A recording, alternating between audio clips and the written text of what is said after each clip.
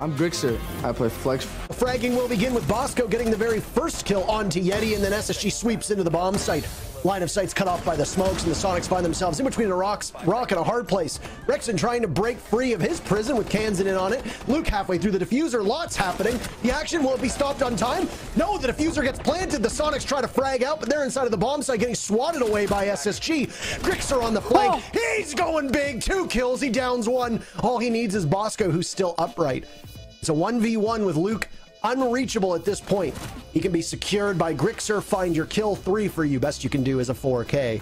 Bosco sitting just near that diffuser, and a pre-fire from Gryxr is position given away by the bomb chassis. Bosco doesn't need to move a muscle, but if Gryxr swings in this direction and he looks the wrong way, he'll be able to capitalize off of it. Bosco only needs to kill 7 more seconds, and Gryxr knows that. He's got plenty of time by about 2 seconds. The Sonics make a remarkable comeback off the back of Gryxr.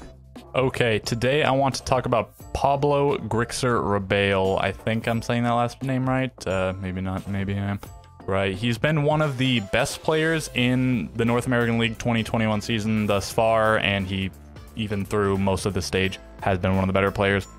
Probably overall, he's gotta have been, what, like the second best player after Hot and Cold? But in the very first stage, he was the undisputed best player. His rating was quite a bit higher. Some people thought Hot and Cold deserved the MVP that stage, but I think it's Gryxr. We'll look at the stats in a little bit here.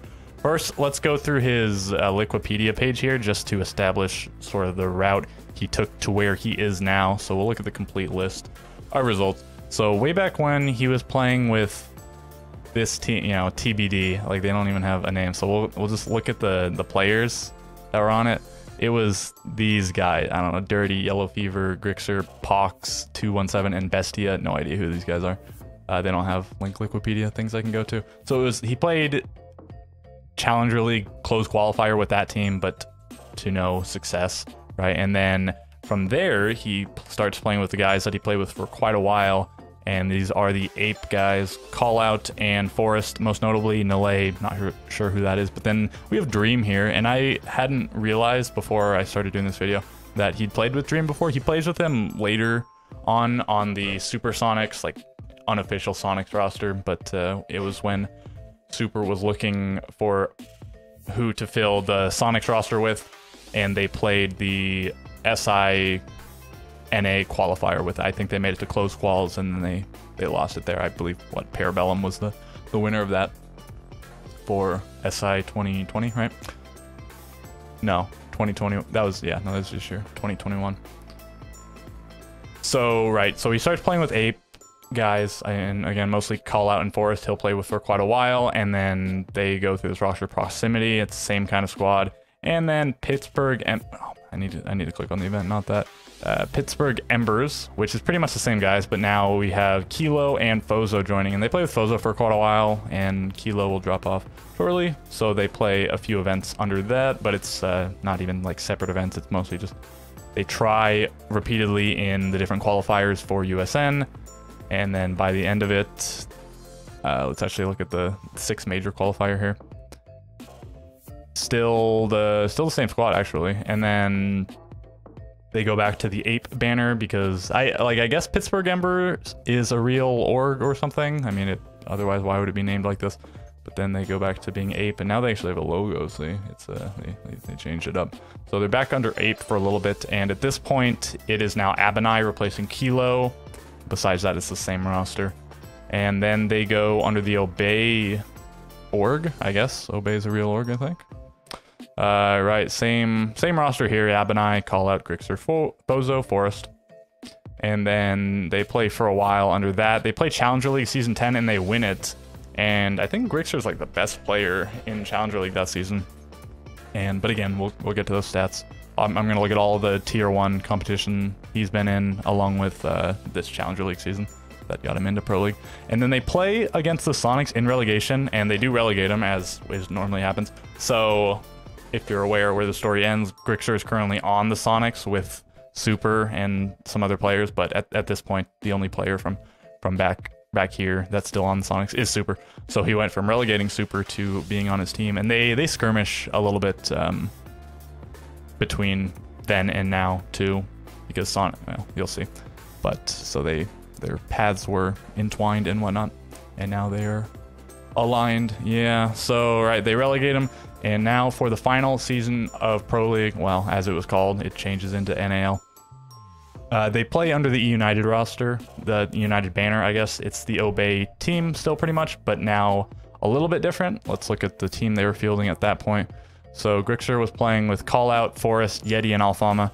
And these are the same guys they'll play with for not only this season, but both stages of the US division, stage 1, stage 2. Same team. And they get 7th place here, so not the bottom of the barrel, which is Evil Geniuses, but not great. They go into the US division with the same team, and Evil Geniuses and Luminosity, the orgs, can't come to an agreement, I believe, with Ubisoft at that point, so they drop out, and other teams come back in to replace them, which are, what, Sonics and Disrupt. So it brings it back to 8, and the magical number 8 is one that United got to know well, because they ended up in last place here. Unfortunately, it doesn't show a whole lot there. That's significant. It's on the, the CGG, I think. Right, they go 0-4, and the system is different than the current system we have now and the system that was before this as well. You play an initial group to determine the winners group and the losers group, basically the upper group, lower group, and then you play in those groups to determine your placing. So you play to 2 wins or 2 losses. So they got 2 losses in the first group to Space Station and Disrupt, I think, and then in the second group they lost to Tempo and Sonics, I want to say, putting them in dead last. And then curiously, it says 8th place here, but I think they technically got 7th, right? Or not even technically, I guess the 8th is the technical part. So they go 2-4. So in their initial group, they go 1-2, which is not good. It doesn't matter how well or not well you do in the group, really. Well, regardless, except for if you get 2 wins or 2 losses. It doesn't matter really if you go 2-1 or 2-0. I guess it changes your seeding for the next group a little bit, but you know, you really just care about getting the top group or bottom group. Top group, you're guaranteed top 4. Bottom group, maximum 5th place. Anyway, so they go 1-2. They get put in the losers group, and then they go 1-2 again. But that does put them above Tempo. So Tempo, you know, got put into their group. I think they went 1-2 in their first group as well, beating Oxygen. And I think United's win was against Sonics in the first group. And then United beats Tempo, putting Tempo at 0-2 in the second group, in the losers group.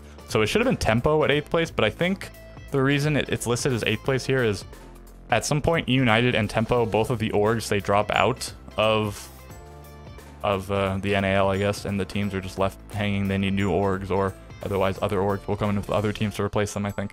But I think maybe United did it first, so it auto put them at 8th. I'm not sure. It should be 7th, I believe, based on actual performance and not on logistics.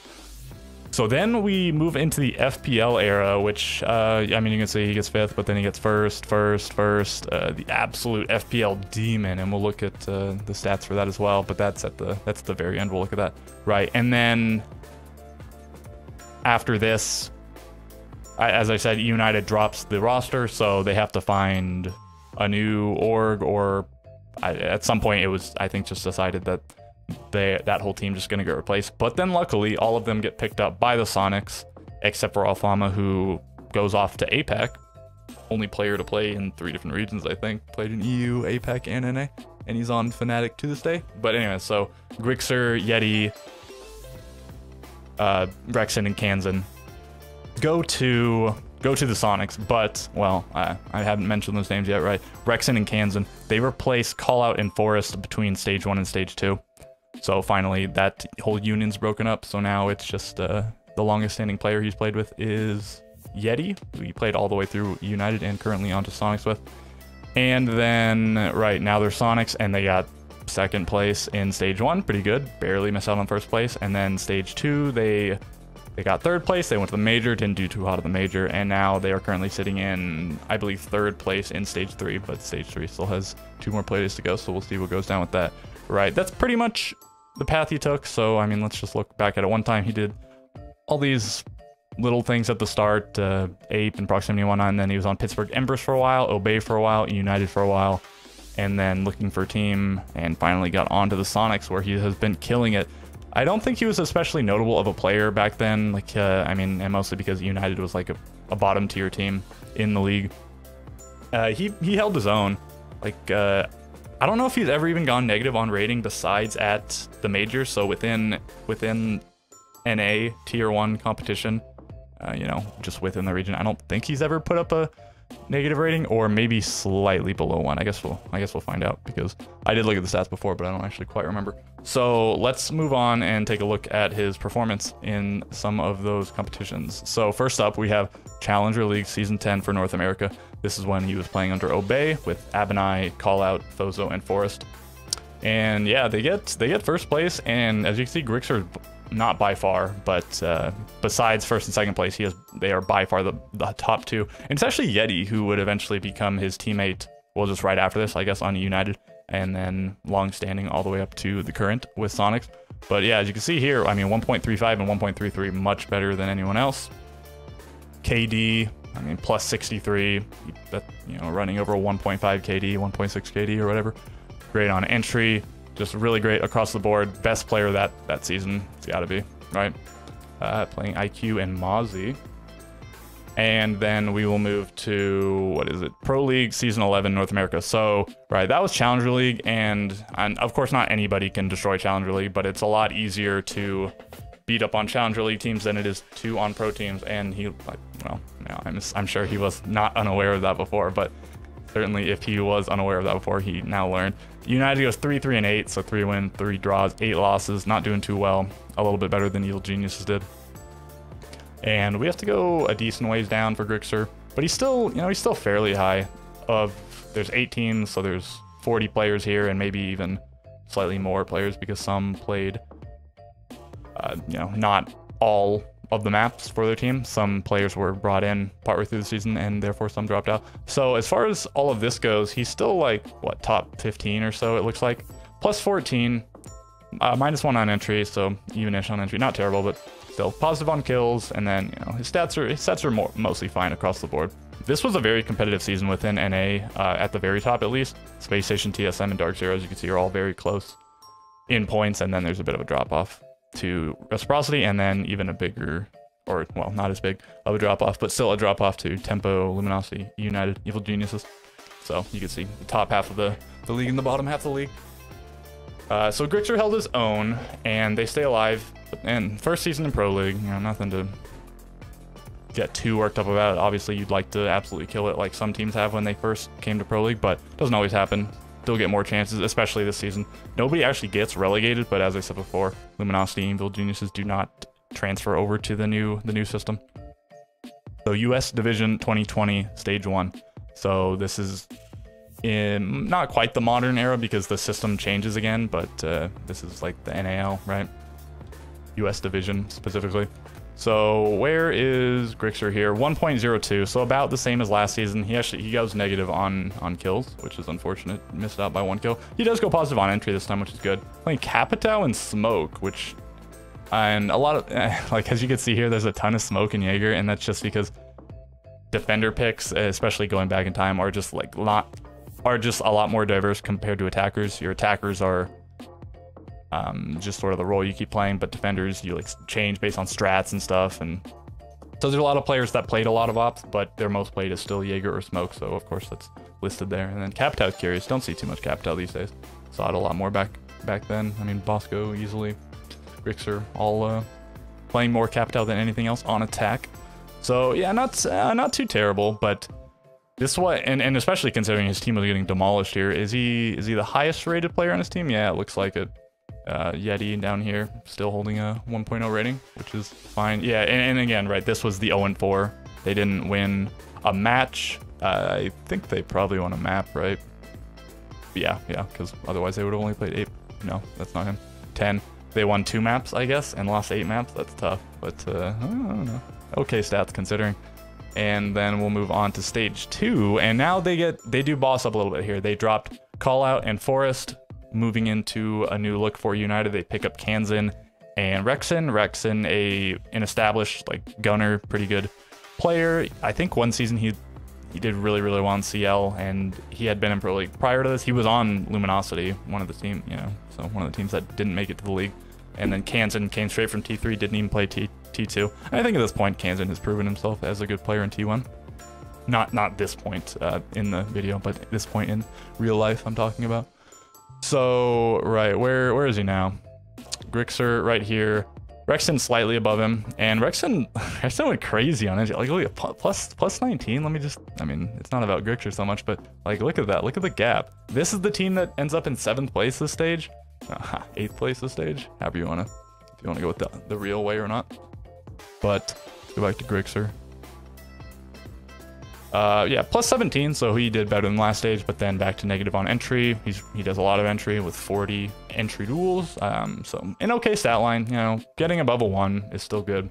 He's playing Sledge and Valkyrie here, which is an interesting changeup. Was just playing Capitale Smoke last stage. And then we'll move on to, oh, that's not it. I was looking for something here.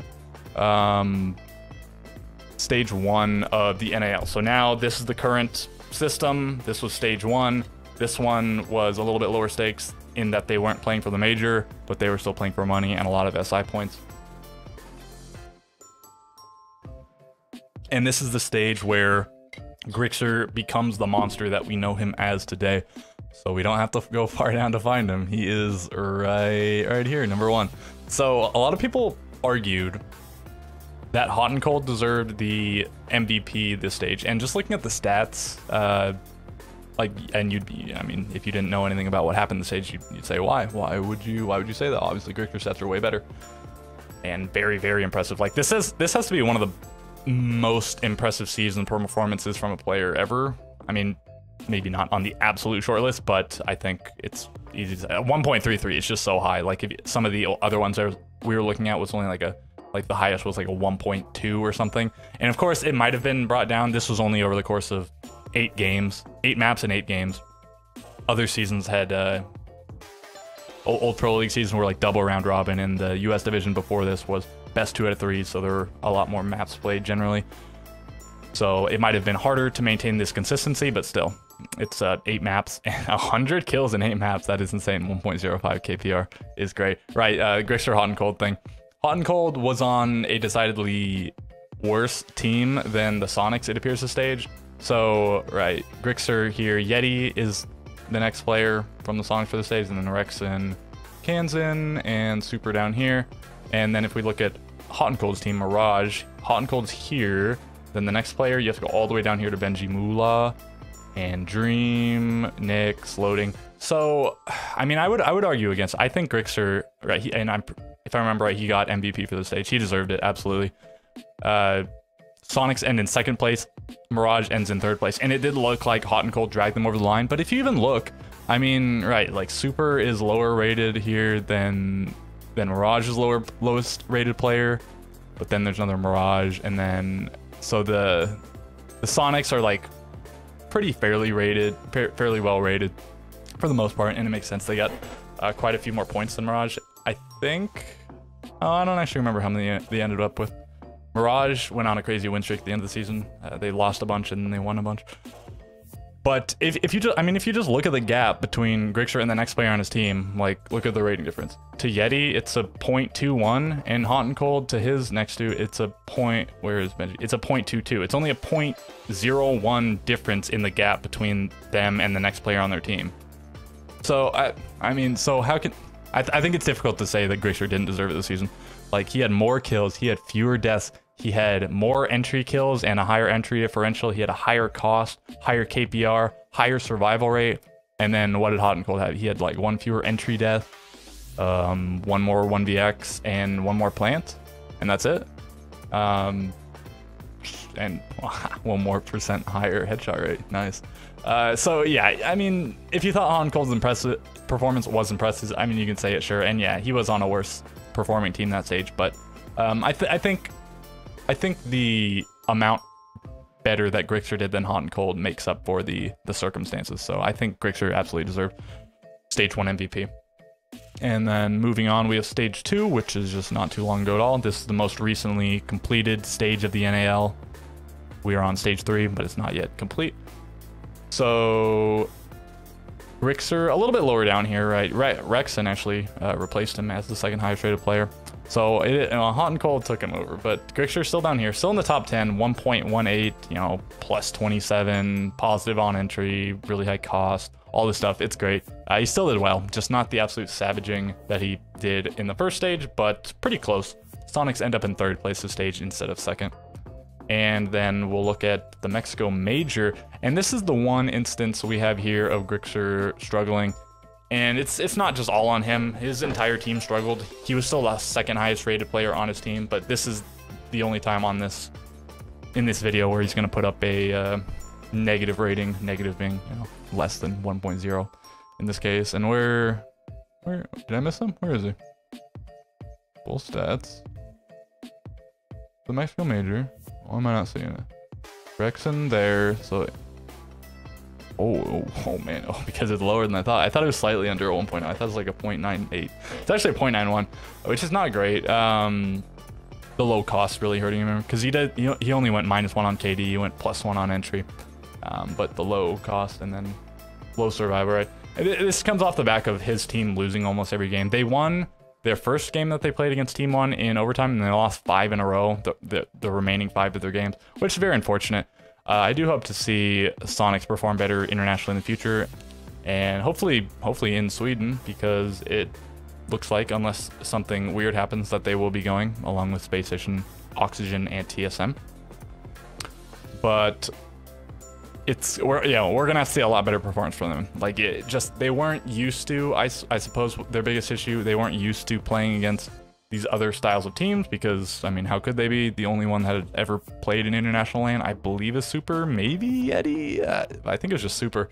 So going to their first like big events, the whole team besides Super, and they had to not only that, but having to play against other playstyles. They did have the advantage of having played on LAN quite a lot, but you know, still different environment in the server. Yeah, if not out of it. And then now we catch up to the present. We are at North American League Stage 3, which again is ongoing. There's still 2 more play days to be played. Sonics are sitting in 3rd place, and how is Gryxr doing? He's in 3rd place, well, his team, and then also in terms of rating. So it doesn't look like he's going to be able to make it back to the top, although it's possible if he does well and these other 2 players do poorly. But man, these are out of these world ratings. It's going to be hard to surpass that. So right, +24 on KD, +7 on entry, 72% cost, 1.0 KPR. Like, it's just great stats. He's on the front line a lot. He'll be playing entry or second entry or whatever with Yana, and then doing whatever on defense. But yeah, just really high standard of play set by Gryxr throughout the entire season. Like, he did really crazy well in stage 1. Then he did a little bit more poorly, but still obviously incredibly in stage 2, and then even closer to his stage 1 performance. I mean, he has a 1.27 here. He had a 1.33 rating there. And then finally, let's look at his time in FPL. Oops. Go back to season 1, actually. Right.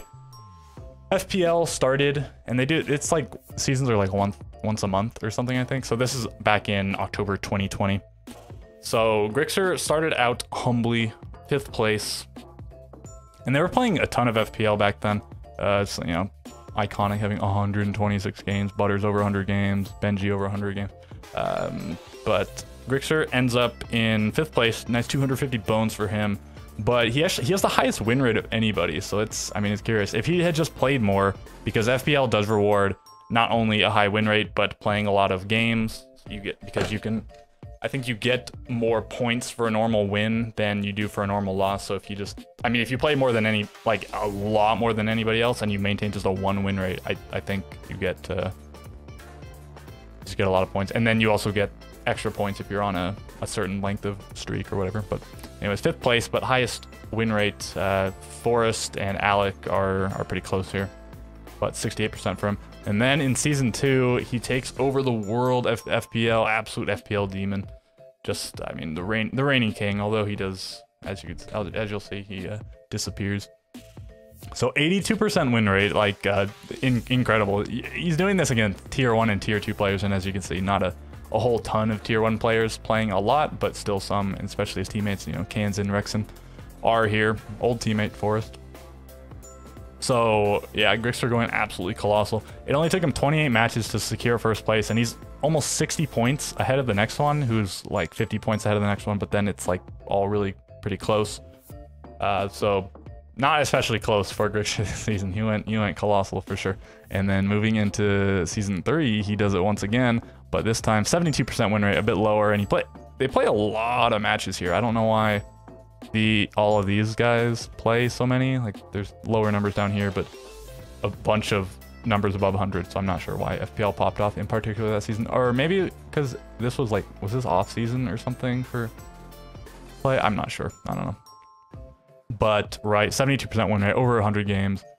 The points way further apart. Even he is over 200 points ahead of the next place, and more than that for the rest of these guys. So absolute colossal performance. Season 4 does it again. 85% win rate. He was on a 13 win streak at the end of the season. So right, 85% win. He goes 17-3. Like, what? how he do that? Another 2,000 bones for him. But then when the world feared him most, disappeared.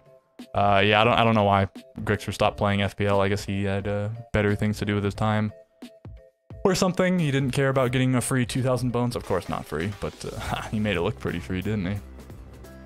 So right, that's pretty well the history of Gryxr, and not a whole lot of analysis in it, but hopefully anybody who watches this video who doesn't know a lot about, maybe they know about the league, but they don't know a lot about the players, maybe this will help educate, and perhaps I'll do this for other players as well. I have one other player I have it planned out for, but I have a more elaborate thing, and I've been working on it for a little bit, so we'll see about that. I guess I did that hot and cold video as well yesterday, the assassination of TSM by the hero hot and cold, which I hadn't thought of that title originally when I started making it. It was going to be called hot and cold dunking on TSM for 3 stages straight, and I almost went with that anyways, even after I thought about this title, because in case hot and cold does it again next stage, if he dunks on TSM again next stage, then I can make a video called hot and cold dunking on TSM for 4 stages straight, but I'll have to think of something else if that happens. So again, yeah, so that's Gryxr. We'll have to see how he fares in the future, especially internationally, because he didn't do too well and his team didn't do too well at the Mexico Major. But let's give them one more chance internationally, see how well they do. But I mean, still, they're maybe not absolutely eating up the NAL, but they are decidedly one of the best teams, and finally well established in that top 4, it would seem. And so with all of that being said, let's do the call to action stuff. Hit me with the like, the subscribe, the comment, and the multifunction comment, in that you could request me to do this for a particular player. You could request another type of video. You could critique the way I've done this video, and yeah, sure, maybe multiple ways to critique. I could probably have more exciting things on the screen, or input clips, or like edit the video or something. But yeah, it is what it is. You got the intel, didn't you? So, right, I guess that's gonna do it. I will catch you in the next one. Concussions in for Gryxr, but neither of those are going to land. No early blast, but he knows someone's still here. It's Kino, and he's been down. Ready for the second angle. He claims Yaga's life as well. Does the third come through? It does! Oh, it's the train for Gryxr.